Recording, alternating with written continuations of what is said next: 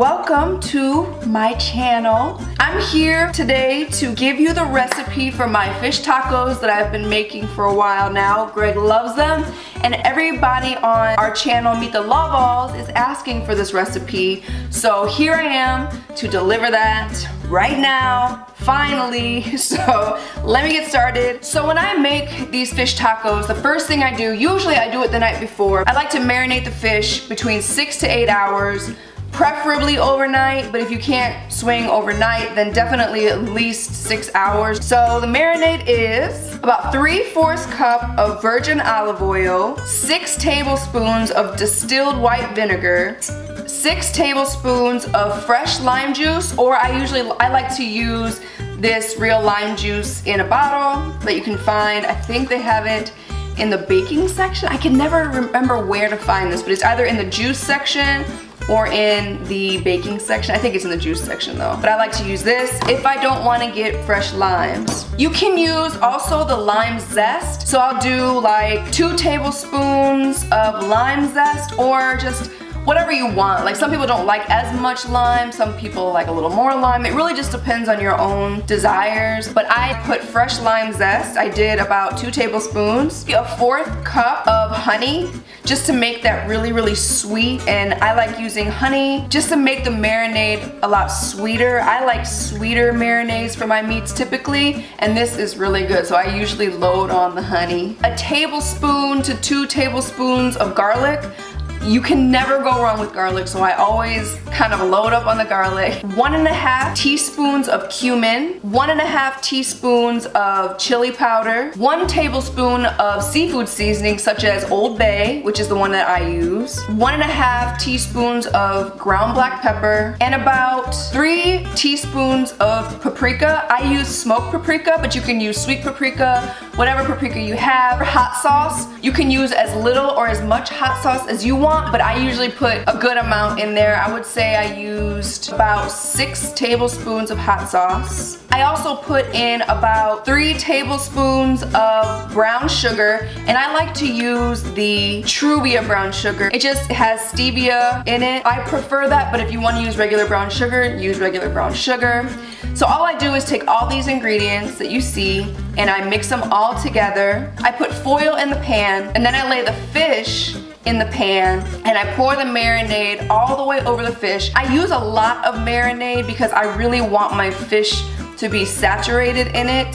So I always make sure that they're as covered as possible. Then I stick it in the refrigerator, and then I let it marinate for between 6 to 8 hours if I'm doing it same day, but I prefer to let the fish marinate overnight. So now it's time to actually prepare the fish. I'm going to make the sour cream and adobo sauce that you put into the fish tacos. That is so good. It gives it that extra like kick and zest that is so perfect. And what I do here, it calls for about 8 ounces of sour cream, but Greg and I typically try to steer as much away from fatty things as possible, which is very difficult because we love food. And usually in place of sour cream, I use Greek yogurt. So first things first, make sure you wash your hands. What you're gonna need is your Fage or whatever Greek yogurt that you like.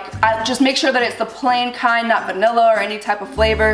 Just the plain 0% Fage yogurt, or light sour cream, or regular sour cream, or whatever you prefer. So put approximately 8 ounces in a bowl. The chipotle peppers and adobo sauce. The adobo sauce is really what I want out of this. I don't know if you can buy the adobo sauce. I feel like I've bought it just adobo sauce before, but it was really thick and hard to get out of the bottle, and it was a glass bottle. But I found this, and it's very tasty, and it tastes the same.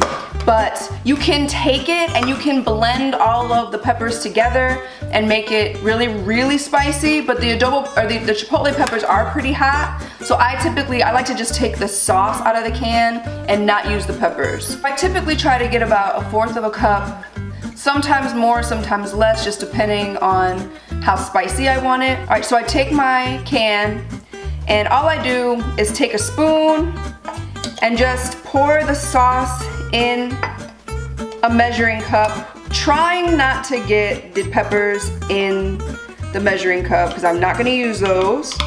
Get as much sauce as you can. If peppers fall in, you can just pull them out. There's a lot of peppers in here. But like I said, if you want to use them, if you want it to be a little bit spicier, then go for it. But here I have about a half a cup of the sauce. I'm not going to use all of it, I'm just going to use about a fourth a cup this time. Just mix it up. Mix it together.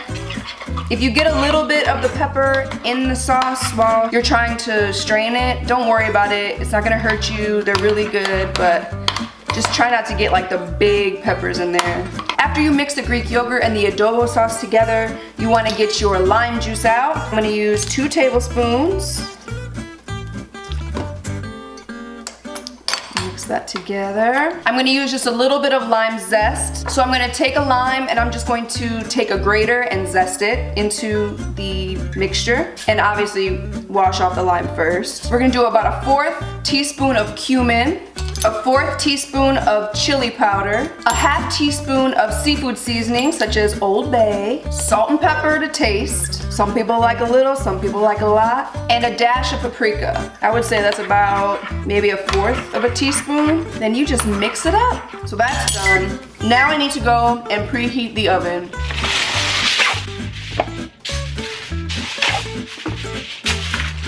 I'm gonna take some vegetable oil, spray the foil, take my corn tortillas, and spray them with vegetable oil, very lightly. After I lightly spray my corn tortillas, I'm going to prepare them to be put into the broiler. I'm only gonna broil them until they just slightly brown and start to bubble. Then I'm gonna flip them over and get the other side nice and brown as well.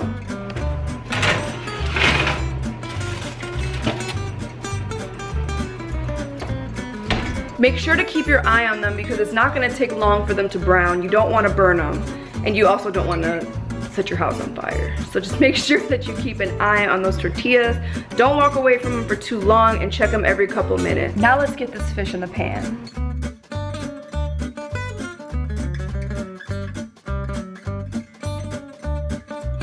They look perfect. Yummy. I'm gonna flip over the tortillas very carefully. You don't want to burn yourself. Just remember that all you're trying to do is to lightly brown the tortillas so they're warm and a little bit more chewy for the tacos. And while you're waiting for the fish to cook and the tortillas to be done in the broiler, you want to prepare all of your toppings. I use cabbage and I use tomatoes, but I'm just going to cut up some of this cabbage and dice these tomatoes. I always remove the first layer because it's been sitting in the grocery store, people have been touching them and all that stuff, and even if you wash it, I'm just weird about stuff, so I always take off the first layer.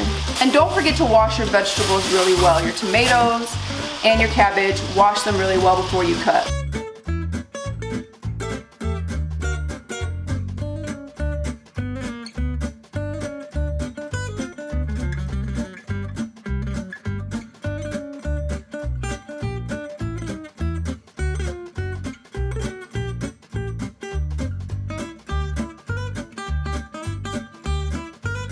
Now the fish is ready to be flipped over. I like to cook the heck out of my fish because I don't typically eat fish because I don't like the texture, but if I cook it long enough so it's really, really flaky, then I like it. So I'm gonna go ahead and flip them.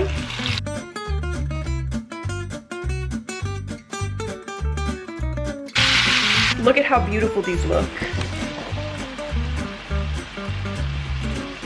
They're absolutely perfect. So you can make as many or as few as you want. I'm gonna go ahead and make another batch because I think we're gonna eat a good amount of tacos today. I think Greg is pretty hungry after a long day of work.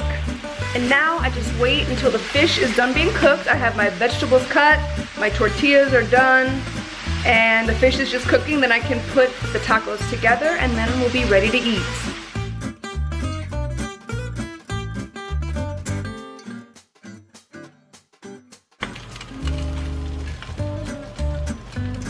When you assemble the tacos, obviously you can put them together however you want, but this is how I do it.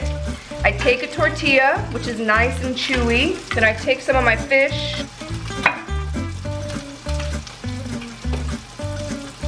then I take my adobo sauce and spread it on. I use a lot of adobo sauce. I take some of my tomatoes, sprinkle them on top. and some cabbage, which really adds a lot of flavor. And there you have it, fish taco. Moment of truth.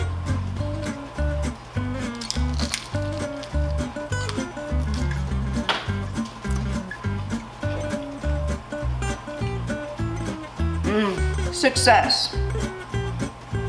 Really good. If you guys try this recipe, take a picture of it, post it on Instagram, hashtag #MeetTheLoveAlls and hashtag ShannaMarieB. Let me know how you liked it. And also, if you like this video, if you want more recipes, give this video a thumbs up. Don't forget to comment, share, subscribe, and help us to continue growing our family. Bye loves, enjoy.